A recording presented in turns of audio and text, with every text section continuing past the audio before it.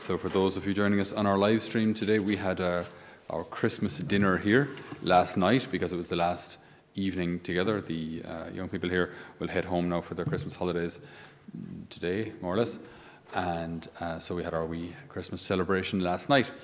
And what was just so wonderful, as I've had this experience on numerous occasions here, is that we're able to have so much fun without all of the things that the world says we need to do in order to have fun.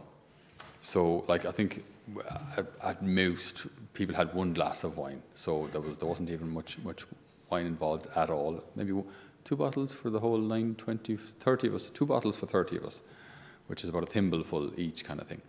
And yet, after the meal then, which was a cracker of a meal, by the way, and after the meal then, we're just singing songs and telling stories and just good, wholesome fun. Actually, it was picturesque, gathered around a wonderfully decorated, beautifully lit tree and a lit stove, and just everyone looking fab with all of their rig outs, and the lads even washed. And you know, it was just what just struck me was how when we do what God wants, everything is better, right? When we do what God wants, when we're trying to do God's will, everything is better. It's just, and it's so typically, dare I say, diabolical, to be tempted to thinking if we do what God wants, our life is less fulfilling, less exciting, more boring, more full of penance and shame and rules. It's just rubbish. Like, that's just absolute diabolical rubbish. Like, following the Lord, it makes our lives, it means you can actually live a life with no shame and no embarrassment and no, oh my goodness, what did I do yesterday, and oh, what did I do last night, and what happened, and oh, I feel so bad now with all the regrets I have. We don't have that. Following what the Lord wants, we don't have that. We don't have this litany of self-accusation. And keep in mind, it's not the church accusing us of anything. We don't have all this self-accusation of all these stupid things I've done and said, and now look at the mess I've made in my life, but this is it, now this is what we have to do, this is what I'm stuck with. So, you know, we just don't have that. So everything, it's like tutto è più saporito. Everything tastes better, they'd say in Italian. Everything just has everything just has a whole different flavor. It's like, I don't know if we can, forgive me if this isn't theologically correct, but it's like our faith is like salt that goes on everything except ice cream. But salt that just goes on a meal. It makes everything taste better. You know, everything. So when we read today, then in our gospel, just the one word that really struck me today was the virgin will conceive and give birth to a son, and they will call him Emmanuel, a name which means God is with us. And again, God is with us not just in the occasions where we've no other choice. You know, when someone is gravely ill, or when there's been a car accident, or when there's some tragedy, some tsunami somewhere, and then we start maybe praying or whatever. God is with us absolutely in those moments. He's also with us in the joys, and we shouldn't forget that either. He's with us in the joys. Like, I mean, if the Lord had walked in last night in the middle of our end of 2020 party, we wouldn't have had to hide anything or change anything. You know what I mean? You know, like when your mom walks in, you're watching a movie, or June, you would not forward that scene, pause, back to Emmerdale, or if maybe even Emmerdale is scandalous these days. I don't know, back to CBBBs, like, and, I don't know. Whereas if the Lord had walked in last night, we wouldn't have had to change anything. We could have stayed dressed the way we were. We could have been eating and drinking the way we were. We could have been telling stories. We wouldn't have had to change a single thing if Jesus himself had appeared to us. Well, we probably would have maybe put down the guitars and knelt. But, I mean, if the Lord had walked in, we don't have to hide anything. Do you know, it's just wholesome joy, wholesome fun. And this is the Lord, when we have the Lord, like when we live with the Lord. And we've had this, I remember, I might have told this story before, but 2 friends of mine, they decided one summer that they would go a bit mad, and that they would go to Magaluf, you know, and go to this like party island. It's like the way, you know, Ibiza and Magaluf, these kind of places, the way they're advertised is like, you know, it'll be the best week of your life. It's like a non-stop party, club, pub, and entertainment. So just all this, it just looks amazing. And then all of the pictures you see everywhere, it's like all under 25-year-olds with all of their pouts and things and all going on.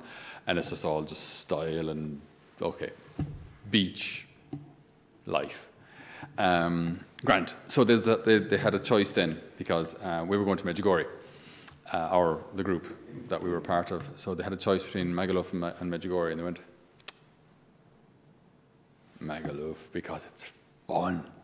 It's fun. So they went out, they flew out, and it was, whatever it was, 34 degrees, absolutely baking for their pasty Irish skin. And so they get into the hotel, says, Janie, it's hot, it's roasting. Okay, I know it's only 1 o'clock in the afternoon, but I'm going to have a pint. So they had 4 pints each, and then they're, Janie, I think I need to lie down. So then they went for a rest, and then they got up to go to one of the nightclubs, because the nightclub was open at like midnight. So they went to one of the nightclubs, but we in Ireland were not used to going out to a club until 6 in the morning. We're not able to pace ourselves for that. Like, we get absolutely wrecked by 3 o'clock in the morning. That's just, so come about 4 o'clock, they're like, okay, I just don't think I can do it anymore. So they went back to the hotel. Then the following morning, I think I might just sleep into lunch. So they slept into lunch, and then they woke up, Jenny, just roasting. It's like 3 or 4 o'clock in the afternoon, like when it's just baking hot. So I go down to the pool, no, it's too hot. Go back to the room. And by 2 or 3 nights in, they were like, yeah, don't think we'll go out tonight. It was like the fun, like the novelty had already worn off within 2 or 3 days. I remember when I went to university as well. For many of us who went to university in our first year, it's the first time living away from Mammy. So she doesn't know what time you come home, if you come home at all. So like the first year, then people go kind of fairly mad. But I remember then, even by the time we had hit, definitely by the time we had hit second year, it's like, Jenny, do we have to go out again? Like, I suppose nothing else to do. Like, and the novelty just was well worn off. But it's kind of what you do. There's nothing else to do. But it's not even fun anymore. But it's just what you do. It's just like living a life with the Lord. It works. It works. It's far more fun and far more rewarding. When those 2 friends of mine came home from Magaluf, having had the experience of that after a week of baking and bed, I think was what they did basically. They said, well, if there's ever a choice again between Magaluf and Medjugorje every time. Because like the good, clean fun that we have out there, all with the Lord, God with us, Emmanuel. And why is this important? Well, it's important because what do we think we're here for? What are we here for on earth? Just for entertainment? We're here on earth to choose heaven. And if God isn't enough for me here, he's not going to be enough for me for all eternity. So that's what we're here for. Do you want me? Do you want God? Do we want him in our lives or not? Because if we don't want him here, we won't want him for all eternity. And that's pretty serious. If our lives revolve, we can have entertainment, but if our lives revolve around entertainment, then we will simply never be happy. So we ask the Lord now, in the season of Advent and preparation for Christmas, that we might rediscover the fulfillment of following the Lord, not just in entrusting to him the serious things that we can't fix, but in a daily life with him, living all of our experiences with him, sharing all of our hopes, our dreams, our joys, our crosses with our Lord and Saviour, Emmanuel, God with us. Amen.